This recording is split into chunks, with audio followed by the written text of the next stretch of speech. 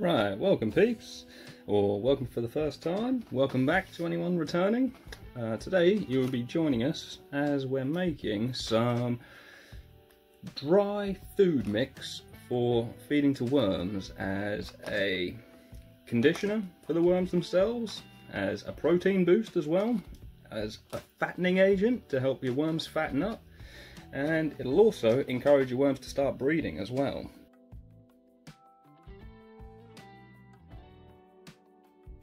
So you'll notice we've got some porridge oats here, nice whole oats, or close to whole oats with little to no added anything, ingredients, whole oat flakes. We've got some mixed fruit and nuts from the back of the cupboard which have been expired.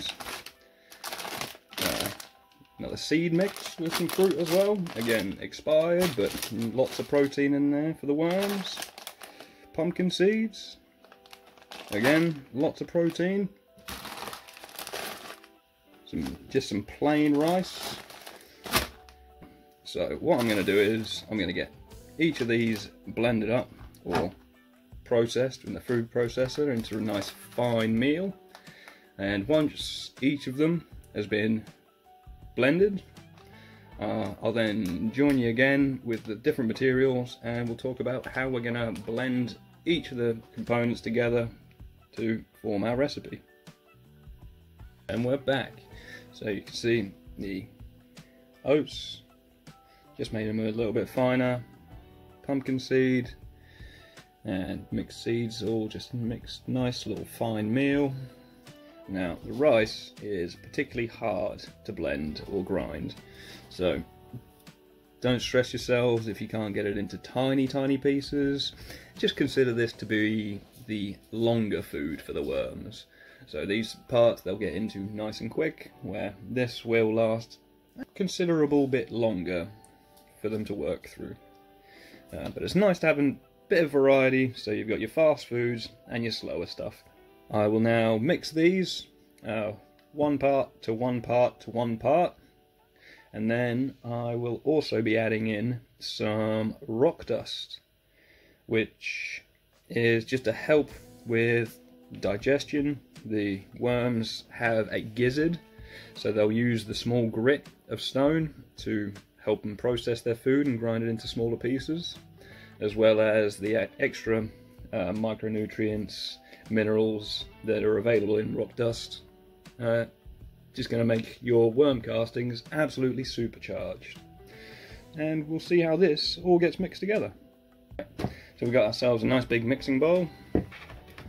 We've got ourselves half a cup of rock dust here. So we'll chuck in that half a cup. Throw in, this is about 1.5 litres. I think I'm going to need myself a bigger bucket. Again, about 1.5 litres of oats going in there. And we got about 1.5 litres of rice going in there. Now, just give this a nice good mixing up.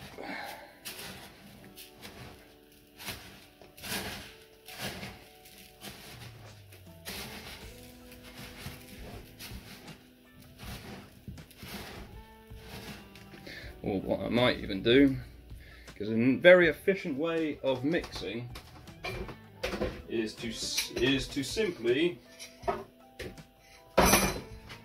pour from one vessel into another.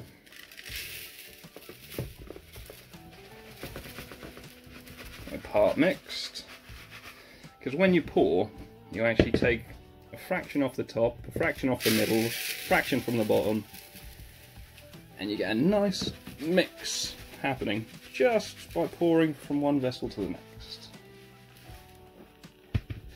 A couple more pours and we should be pretty much there.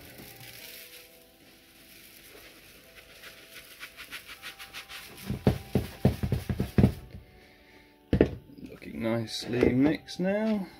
Pretty consistent mix.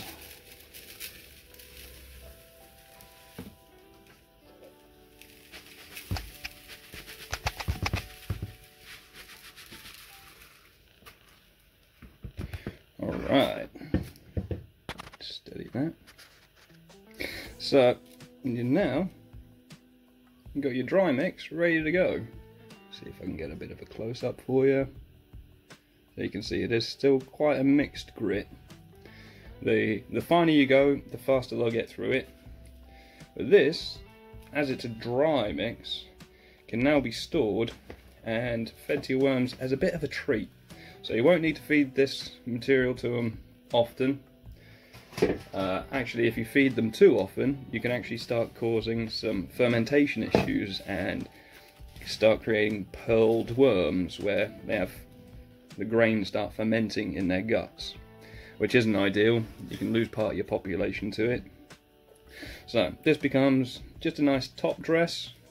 If you compare it to the last feed video where we were creating a trench, putting their dry food in and then covering it, this stuff will just be a small handful about this large for the tubs I'm using, and this will just get put straight on top and then covered with cardboard, and the worms will venture up and get this material, take it down, and you'll see in a pretty short time, I reckon within a week, you'll notice that your worms have actually started to pack on a considerable amount of weight.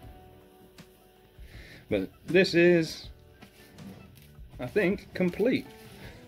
Nice dry mix ready to go, and obviously lots of it stocked up so we can keep this stored for a long time, always ready for when we need it.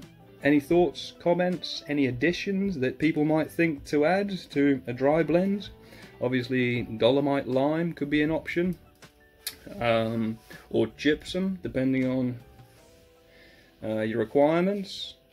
I've also been known to roast eggshell, which is then crushed and then added to this as well. The eggshell is another form of grit, but it also provides some calcium and a very small amount of pH buffering in the media, so it should help prevent pot worms, which can happen from an acidic bin. Besides that, that's dry worm feed done.